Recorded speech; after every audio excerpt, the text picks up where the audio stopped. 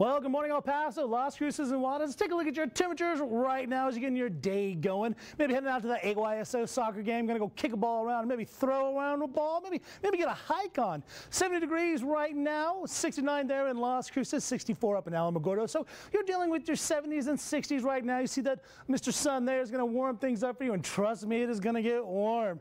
Now your highs in El Paso, see, I'm not lying to you. See all these hundreds, it's going to be hot all the way through. 99 down there in Pavens, 98 in Montana Vista, 99 at Fort Bliss. Usually it's warmer there. I don't know what's going on. They're always tricking me. Now your forecast lows in the same area, 69 at Fort Bliss, 57 over in Anthony. So you see, you're going to be in your mid 60s to your low 60s. Overnight, a little bit of reprieve from those hundos.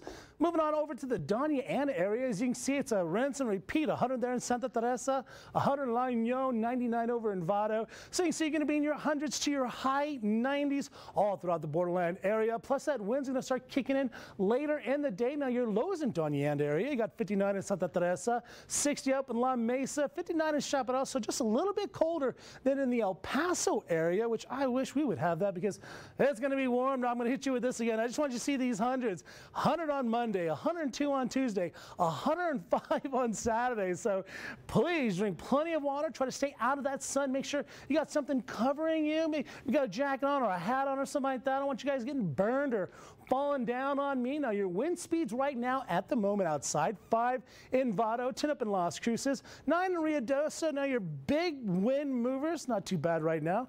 Let's jump over to your 7-day forecast sponsored by Mattress Firm. As you can see, your first 3 days of it, 98 for tomorrow. You're going to be in your high 60s to your low 70s for your overnights, 102 on Tuesday. Moving on forward to the rest of your week, you see 103 right there on Wednesday. A little bit windy, but Thursday, Friday, possibility of some rain right there, so be ready for that. Could be on the outskirts of town, just a 10% chance, but I'll take anything over 0. 105 on Saturday, so be ready for that. That's all the time that I have. We'll have a little bit more news and a little bit more weather when we come back.